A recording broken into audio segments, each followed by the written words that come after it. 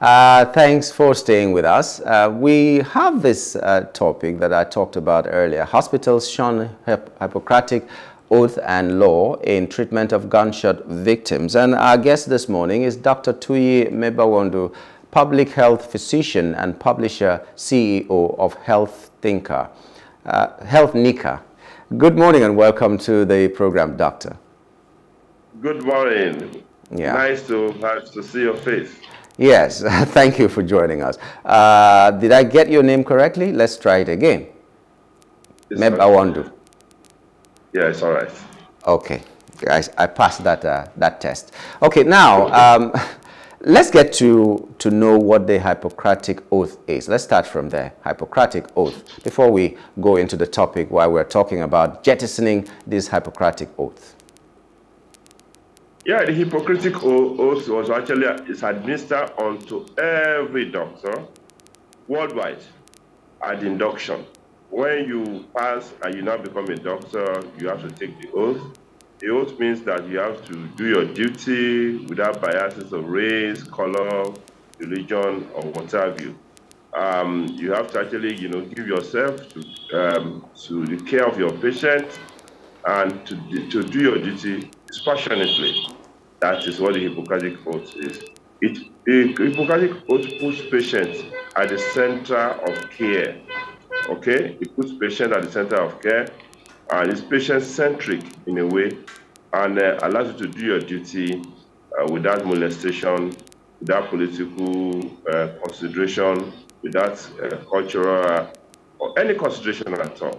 So the ultimate aim of the Hippocrates, who was actually the first physician in Greece there, in the temple, what we call it the temple of Apollo, was this in Greece time, was actually to imbibe into every medical practitioner that tenet, that grit, that discipline to practice the profession without fear or favor. Okay, so right now, the problem is that hospitals are not adhering to that. Okay, let me not use hospitals. Doctors are not adhering to that, because if I say hospital, it might sound like it's something else. The hospital didn't take the oath. It is the doctors that took the oath. Now, hospitals or doctors are not adhering to this oath. What does that say? Is about the medical profession and the well-being of the people who are supposed to be taken care of by these doctors? That's a very simplistic conclusion, and it's worrying when we, at the level of the press and media, when we just say that doctors are not adhering to Hippocratic oath. So, very simplistic, because again, for Hippocratic oath to function, there are conditions, there are situations. Now, when you're talking about gunshot victims, let's look at the stakeholder in caring for gunshots people. One, we have the society, the police, and the law, okay, on one side. Okay. We have the patients and the relatives on at the second pillar, and we have the hospital, doctors, and the health system as the third part. Okay, now, if you look at it, most of the things that happens to doctor or that happens at the level of the hospital flows from society. It has to flow from society, either the law or the police or experience. Okay, those are the clear-cut things, that determines exactly what happened. Now let's look at these gunshot victims now. We know that gunshot necessarily doesn't mean that the person is an accidental gunshot. Armed robbers, thieves, police accidental discharge can lead to gunshot injury. Okay, for the doctors, we don't know where it's coming from. But the experience in the past has been that police will harass you, will heckle you, will fight you for treating somebody with gunshot injury. And that experience led to the initial demand that, okay, if you are having gunshot injury, bring your police report. Now, the new act that was enacted, mandated us to take care of people with gunshot injury without police report. We agreed to do that. But look at the scenario. If police are the one responsible for the gunshot injury? Are they going to give, are you going to get them to even take the person to the hospital? Because they're supposed to bring the person to the hospital. We're not going to be on the road looking for people with gunshot injuries. Now, look at our society. The people tend to quote other countries as the example. Look at our society. The ambulances are not working. You have public ambulances that can pick gunshot people and then start reviving them before they get them to the hospital. The ambulances are not working. Now, the first thing is that transportation of those gunshot people to the hospital. When you bring them to the hospital, the first thing the doctor can do maximally is to give, if within his capability, because you have a part of referral, within his capability to try to treat, okay? Now, if those guys involved are cult guys, or in a decent environment, who gives protection to doctors that is treating person of gunshot injury? And the act also stipulates that you must ensure that the person you must report to police within 1 hour, or is it 2 hours? 1 hour, yes, after you have treated the person. Apparently, it has been that all police stations is like from here to Plus TV, okay? Or they deal with the precinct. They don't know that Nigeria is a country of large landmass where, in fact, you have to drive many hours to access police. Even by the time you get to the police station, you may not even have access. Look at what's happening in Kaduna now. At what point will you get police station? Okay, if you want to treat gunshot injury, how do you contact the police station? So now, look at, using Kaduna as an example again. If you choose to pick the person in, and the other members of bandits enter the hospital to retrieve their person, in that case, what do you do? Let's say police or army, got hold of those bandits and they were shot, and then the man found himself in the hospital and you are treating. The other members of the bandit will come to the hospital, invade the hospital, and do whatever they want to, like with anybody they see there. Where is the protection for those doctors that are, or these health workers that are working in that hospital? You are not providing protection for them, okay? Even to communicate to the police station, there's no even hotline that says that whenever you see a case of gunshot injury, if you cannot come on time, please call us, put record up, send an email, we upload the picture on display. I mean, we've not had sufficient interaction to be able to find different modalities of reporting those cases. Now, you want doctors to just come, they dump the person and walk away. The second thing is that the police can only take over the person when you say the person is stable, when the medical director says the person is stable. Now, while you are treating the person, you are going to incur money. You are going to, because at the end of the day, we're talking from experience. When you incur the money and you have to be compensated, who pays you? The person will say that you are saving life. You're not supposed to be paid. The police will not pay you. The government will not pay you. There's no insurance covering them. The family will run away. So the doctors will perpetually be in charge of taking care of the patient, paying for the patient, nurturing the patient, providing security for the patient. So now, how do you want them to behave? And then let's face it. Gunshot injuries are not just simple injuries. It requires a multidisciplinary approach to get them treated. A doctor may see somebody, it appear to be a shot to the abdomen. You never know. The spleen might have ruptured, the kidney might have ruptured, the organ might have ruptured. You have multiple injuries that you need multi-speciality. Where do we have multi-speciality in a private hospital in this Nigeria when you move away from Lagos? So now the big question is that the doctor will look and say, listen, I can give this thing, go for care elsewhere. And people interpret that to mean rejection. It's not always rejection. So the narration is quite skewed, and people prescribing severe punishment for doctors in trying to treat a gunshot injury without even considering compensation. How the doctor is going to recoup the money, how to equip the hospital, how to even create a seamless communication between the police and the health worker.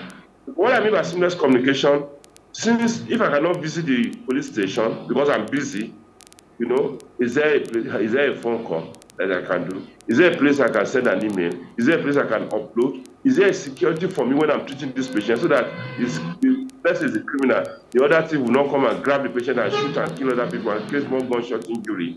So I don't know why we just put law on a very fragile foundation and environment and expect the law to work. Well, I don't know about a lot of other states, but I do know that Lagos State has emergency lines, not more than one, that people are supposed to call in case of emergency. I can see this as an emergency. What is your level of interaction with these lines when it comes to this kind of cases? And, you know, just talking about interactions, when this directive was given by the authorities, maybe the presidency or the governor and all that, people who made the pronouncements that you can treat without police reports, what was your level of interaction with the authority to say all these challenges that you're churning out this morning, and what was their response like? Because the general notion is that, okay, you were comfortable with it and that pronouncement was made. We didn't hear much about doctors saying, these are our challenges, you need to address it because that is what it should be. But it was quiet and everybody just assumes that, okay, it is going to be happening, and it's not happening. So what is the level of interaction with those in authority to air your concerns like you're airing now? Now, when you make a law, before you make a law, you are supposed to call all the stakeholders involved. Before you make a law, you're supposed to hear at least some hearings. You know, you have to listen to the perspective. You want the law to work. The stakeholders are not just doctors alone here. The stakeholders even involve the public, the police, okay, and the ambulance system. When you're talking about, let me just refer you to what you mentioned about, because they have emergency number. I guess you drive around Lagos and you can just, validate this point. How many ambulance points with ambulance have you seen around Lagos recent times? Okay, so I will leave it at that, okay? And then I also want you to try and interact with these numbers that is being bandied about. We hope that, serves the purpose you're saying, and it's actually very responsive, like you rightly pointed out. Now, when you are making law, the first thing is public engagement of the stakeholders. Okay? Now, to what extent were the public engaged? To what extent were the medical association engaged? To what extent were the communication system engaged? Even the ambulance people engaged in dealing with this. Okay? Now, if all the scenarios have been raised over and over, even now, if it has not been raised before, this is not the first time I'm talking about gunshot injury. Okay, I've spoken about it as far as 4 years ago, even close to 8 years ago. I can still get back to some of my clips in other television stations. Okay, are they not listening? Are they not hearing?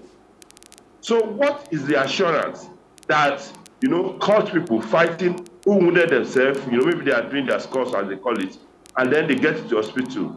I am now trying to save the life. The other driver who came to the hospital, who is protecting the doctor? Who is protecting the doctor? Okay.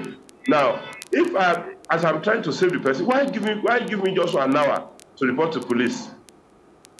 So what can I do in 1 hour in reality? Okay, if I cannot get to police number, police station, what do I now do?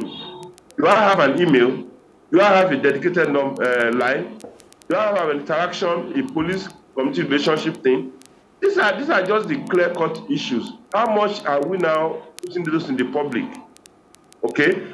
Now, you see, you have a health system that is virtually broken, with due respect, okay? Because what I mean by broken, if you're having about 30,000 doctors treating 250 million people, how else do you describe broken system?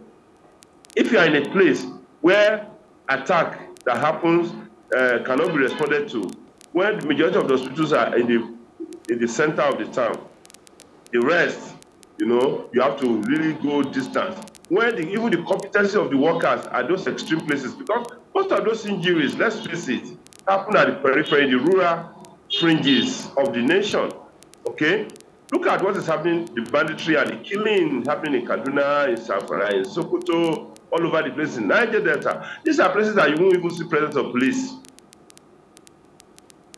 So, is it such that, because again, the criminalization of that reporting, that if you don't report within 1 hour, you have to pay $500,000. Why? Okay, you said that I have to wait until the person gets well, you know, before the police can interrogate. Who is providing support and security? When the doctors incur a lot of money, a lot of costs because of treating a patient like that, who pays? Why are you not looking at those things to encourage the doctors? If the police can say that, don't worry, treat anybody who will pay. This is our guarantee for payment. A lot of things may change. If the police says that once you have a gunshot, you will deploy one security officer with a gun to watch over you until you discharge the person, you see a lot of things will change. If police says that, okay, if you cannot get us within 1 hour, you can get us within a day. Okay, these are other means of getting us. A lot of things will change. Doctors were not trained to be so-hearted, okay? We're trained to save life. But make those laws and conditions conducive enough for us to interact and save those lives. That is what we're... Yeah, I'm just concerned. I'm asking, how much have you engaged, even if the government is negligent, they're making laws without talking to the stakeholders, on the part of doctors, how much have you engaged the government to make them know these things you're concerned about? Because they are making the laws, obviously they are not talking to the people, but when the law is not to your advantage, you will have to speak out. How much have you engaged the government to make them realize this and they are not doing? You see, you can actually, guess the day, the afternoon from the morning. A lot of things that has to do with medical issues, how to get the best out of the healthcare system, is up for discussion every time. How much of them has the government responded to? Now, secondly, the medical associations, different cadres of medical associations have been involving the government. It's always promises, see we do nothing happen. Okay? How long can you endure those promises? And then, I have not seen where the Hypocratic said that at your detriment, die instead of not treating a person. I've not seen where they said die instead of not treating a patient. But again, first of all, we must stay alive. What protection are you giving to us? Listen, I had worked with the, let me lead you a bit to my own background. I had worked with the state government as a public, in a public system, public health system for 20 years before I left, okay? One of my posting was in a children's hospital, the most popular children's hospital. And there I can tell you, even in that popular children's hospital, when some family feels that they have lost their child unjustly, they will invade the hospital and tear the doctor's clothes up. We get to police, I didn't get to the police station, it's always stories. It's not once, it's not twice. Okay? Now,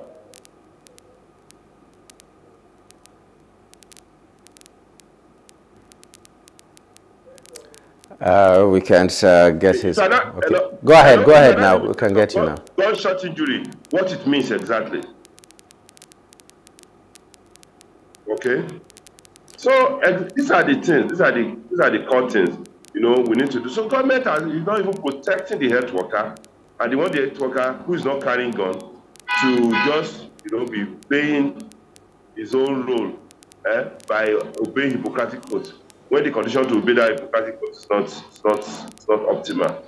Let us address those things. Doctors will do their work. We have been doing it. But a worrisome thing you said, simple but worrisome, is that, maybe I didn't get it right, but that the numbers, even the emergency numbers that are given by the Lagos State government does not work, or the response to those calls that come on those numbers is not good enough. Is that what you said? Try it. What you can do is simply this. I challenge you to try those numbers at odd hours, okay? And feed us back on your own response. Odd hours, okay. Now, yes.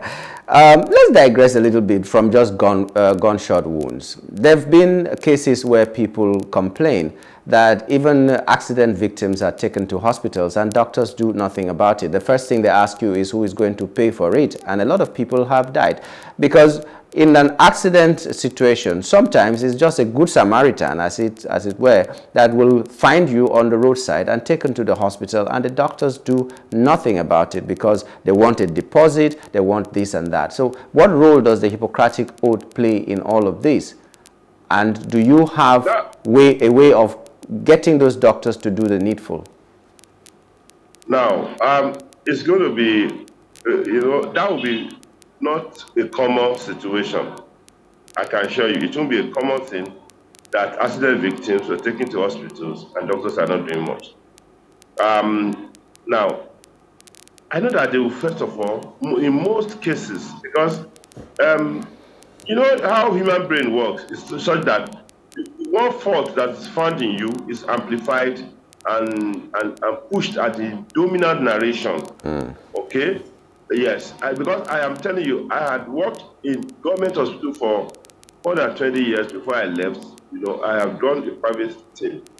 At any time, when an accident comes, what you do first is to actually assure that the blood stopped.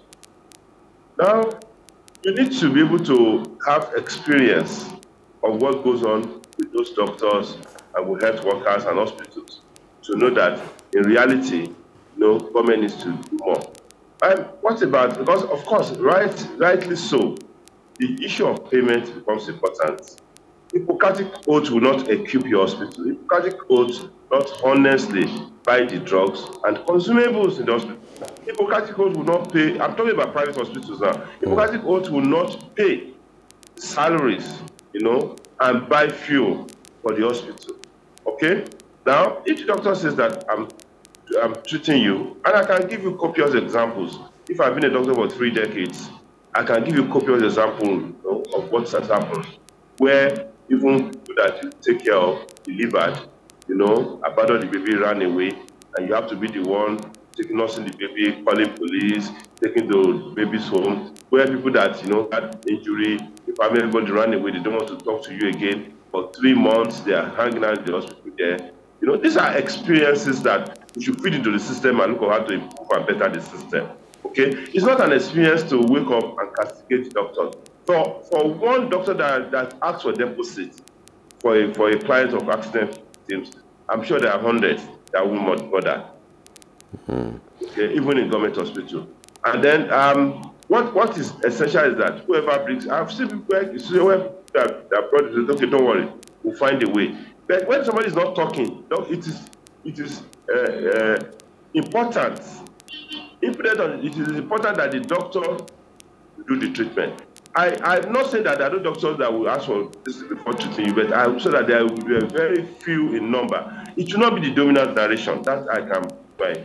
So I can put my certificate online for it. That will not be the dominant narration. So again, the question is that how do we now synergize and enhance, those kind of positive narrative in this space? Our emergency system is non-existent. You can, when there's accident, when there's whether on top of water, on land or anywhere, look, you see our response system is actually, the Lagos is emergency. For instance, in Lagos, the emergency services that respond, those groups, they respond, they do triaging, they try to take to government hospital. And you see quite a lot of interesting response. When the train collided with bus at Oshodi, we saw how the response was. When houses are burning, we saw what those guys are doing. They are doing wonderfully well. And the people they are using are still health workers. Where did you get this narration that doctors want to say that go and put deposits? We should be careful of social media trolls, okay? It's not... Oh, trust me, doctor, this is not social media. Like you say, let me just take you on your words that some of these people, there are a lot of people who will treat without asking for these things that I'm talking about, but this is not social media, this is experience. That doctors will tell you that you have to deposit something, or sometimes you are just left at the door there, and all your good Samaritan work is something else. So this is something we have seen. But you have said that there are others that do not do that, and I take that. We will continue having the argument. We will continue having the argument, you understand? I will tell you, I didn't say that So, all doctors, always, obey those Hippocratic oaths fully. I said that for one that does that, there are 100 that won't do it. That is my argument. Yes, that's what I'm taking. That's what I believe. Yes, I'm taking yes, that is good. But yes, you said it's social yes, media. That's why I'm telling you this is not from social because media. the narration is to accentuate that singular doctor that refused to do it. And I said that no. So rather, if a singular doctor is not doing it, we should be able to sit down and decide that how do we improve this interface? How do we improve it? Okay, this interface. And for me, that's where I am. How do we improve it? Okay, we can improve it by further investing in our health system. The first investment in health system is actually human resources. Now, if we're talking about accident victims, we have to invest in our emergency response system. Our emergency response system is far and in between. We don't have emergency system. You can always satisfy to that. But perhaps you are a city dweller, you see it, you experience a bit of it. But go to the remote area, there's no emergency health system. For me, apart from Lagos, where do you really get serious people talking about emergency? Maybe few states, Nigeria to 36 states. How many states do you get that kind of thing? Where they set up a dedicated emergency health system and they are funding it, there's ambulances about it. I was part of the people that, crafted the second National Health Strategic Development Plan for the nation. I work in one whole state, where we look at all these narratives. It's not just there.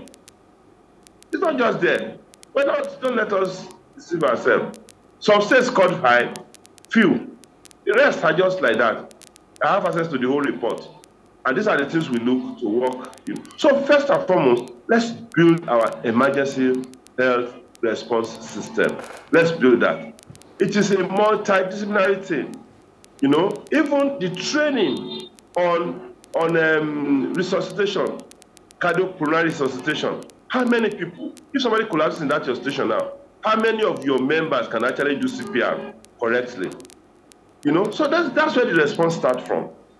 Do we have a means, an ambulance you can call, for instance, and say, come and take this person to general hospital, take this person to social teaching hospital or whatever. Do you have any ambulance you can call readily? Because even you have the ambulance, you have the people, the requisite people trained to work that regards. So, it is not just looking at doctors. Yes, they are the summation of everything. But there are other inputs that we need to work on. Okay, for us, for this Hippocratic code, we can say also Shun Hippocratic code, Dr. Shun Hippocratic code. And that's what I mean by a kind of single-eye narration that we're seeing in the media. So, for me, it's going to get better if we keep discussing about it. But let us, take a feedback from these our discussions. Let's take a feedback, and then input it into the way forward. Police cannot just come and tell me that report within 1 hour. If you don't report within 1 hour, you have 500,000 naira to pay. Supposing the nature of the thing will not make me report within an hour, that maybe I have to stay for 5 hours. That's serious. Supposing, am I treating the person, okay, or that I have to face security challenge, who protects me?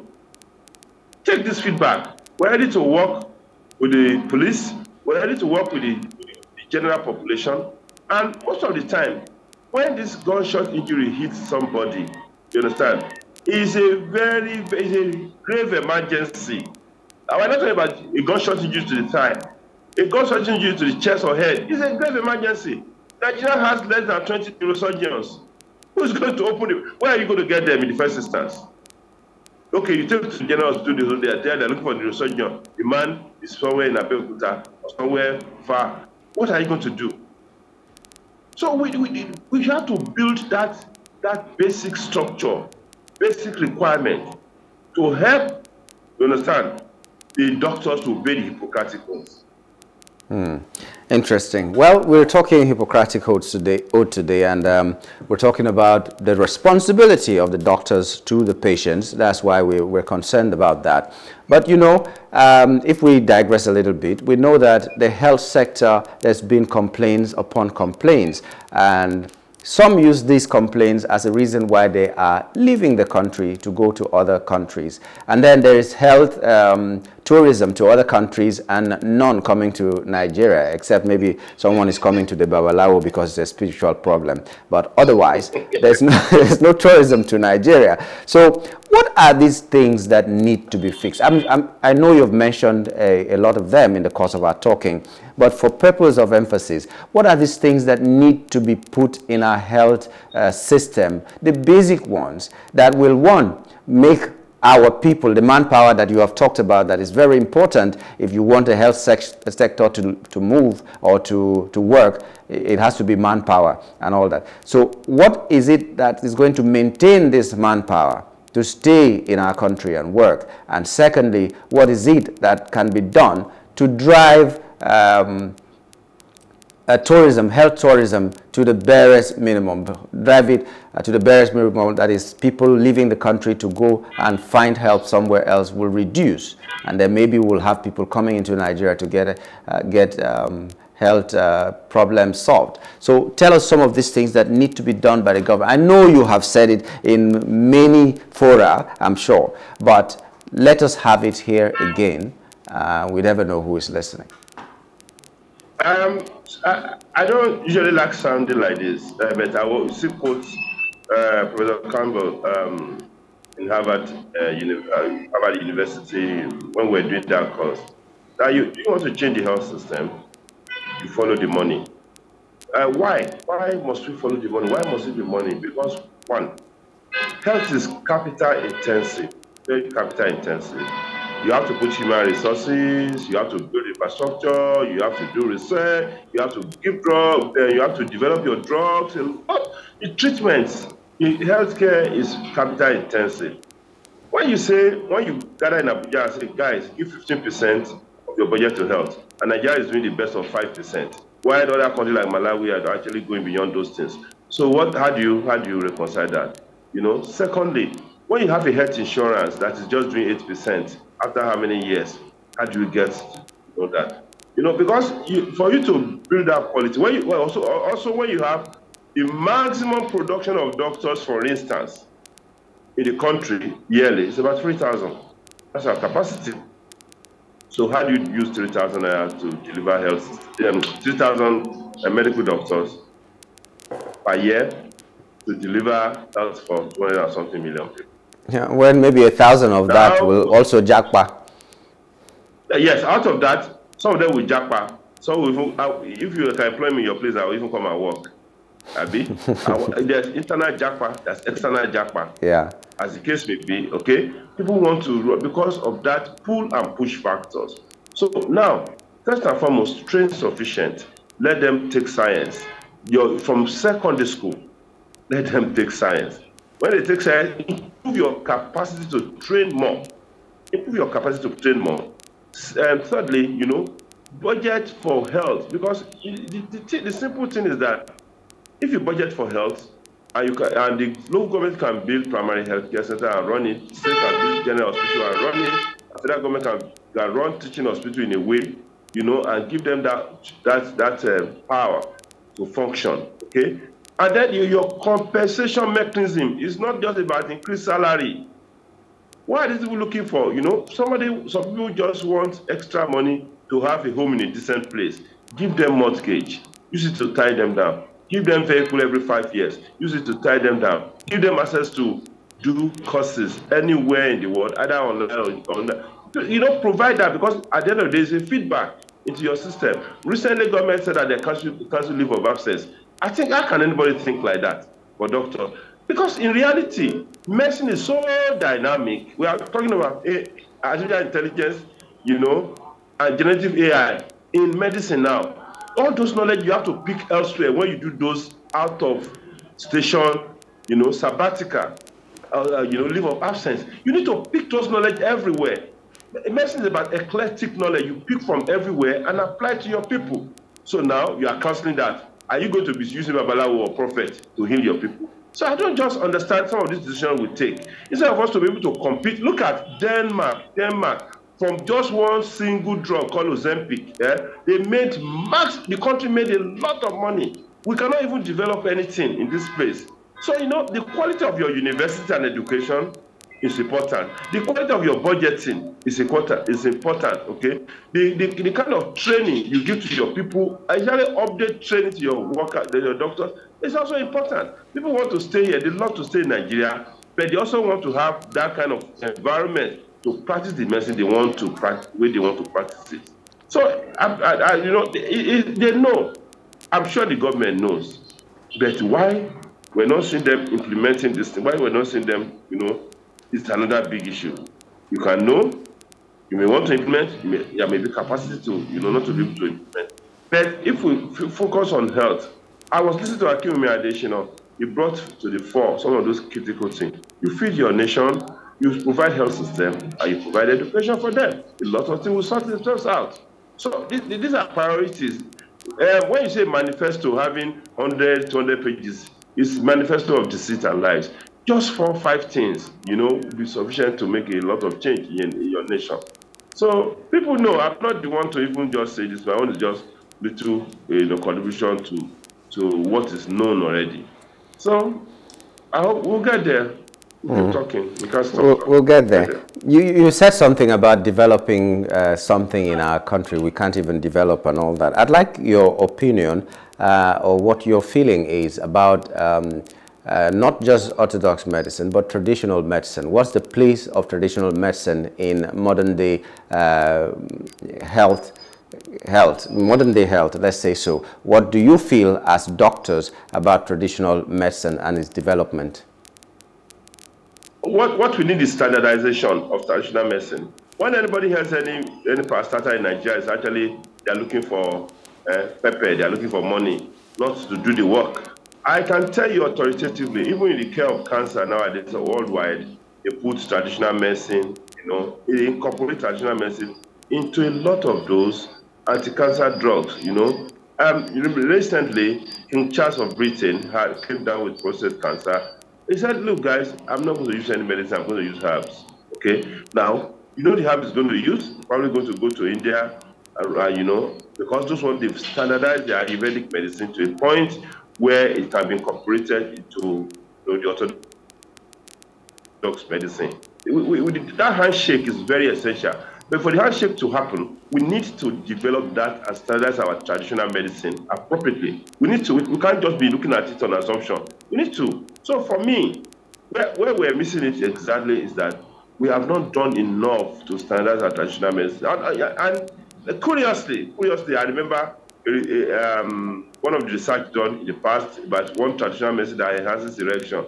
It was found that it was even Viagra, that was incorporated in some of those so-called traditional medicine. The fraud is actually, horrendous. You cannot just imagine what it means. So that standardization and checking, I get NAFDAC is now empowered, because I remember in the past years ago, they were still having challenges in trying to check, to analyze the content of a lot of those herbal and traditional products.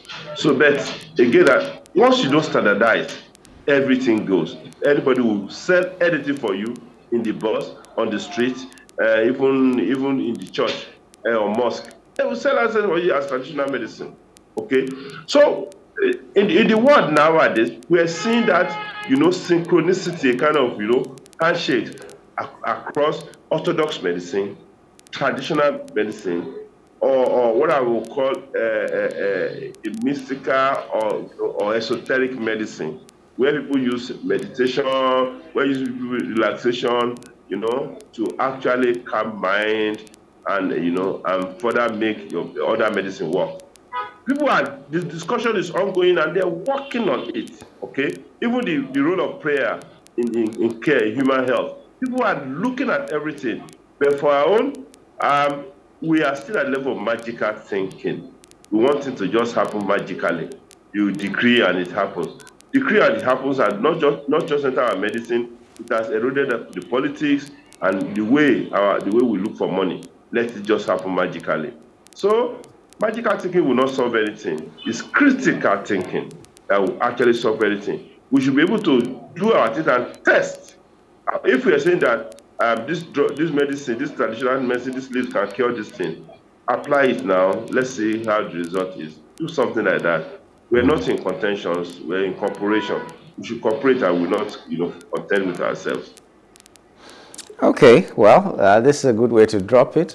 We'd like to thank you, Doctor, for coming on the program and enlightening us. We do hope that the government sits up not just to make policies and laws, but also to look at all the corners that will make those policies and laws to succeed, especially engaging the critical stakeholders in whatever they want to say and whatever pronouncements they want to make. It's not just in health. We've seen them make pronouncements in so many other things that we're just looking at them like, did they think it through? Or did they just wake up one morning and say, okay, let me make the people clap for us? We'd like to thank you so much for coming on the show this morning. Oh, thank you for having me. Thank you. Yeah, okay. We've been talking with Dr. Tuyi Mebawondu, public health physician and publisher, CEO, Healthnika. And the argument today was that hospitals have shunned Hippocratic oath and law in treatment of gunshot victims. Okay, he was giving us the reasons why these things happen and what needs to be done for this law or policy to come to fruition and people do the needful. A basic thing and very important thing was security. And then a second thing was who foots the bill and so many other things. So we do hope that whoever is watching right now, whoever is listening, will do the needful. Let's start from the basic ones and then we'll move up. And this is where eventually we're going to draw the curtain on today's breakfast. And remember, our quote for today was that health is a relationship with your body. Be sure that you have that positive relationship so that your body will stay healthy. And if it stays healthy, that is the greatest wealth that you can have. You've woken up today and it's a very important day. We do hope that we will all make the best of today for our own benefit and to the greater glory of our country, Nigeria, and not forgetting glorifying the Lord who made this happen. Thank you so much for being a part of our show this morning. Let's do it again tomorrow. My name is Nyamgul Agaji.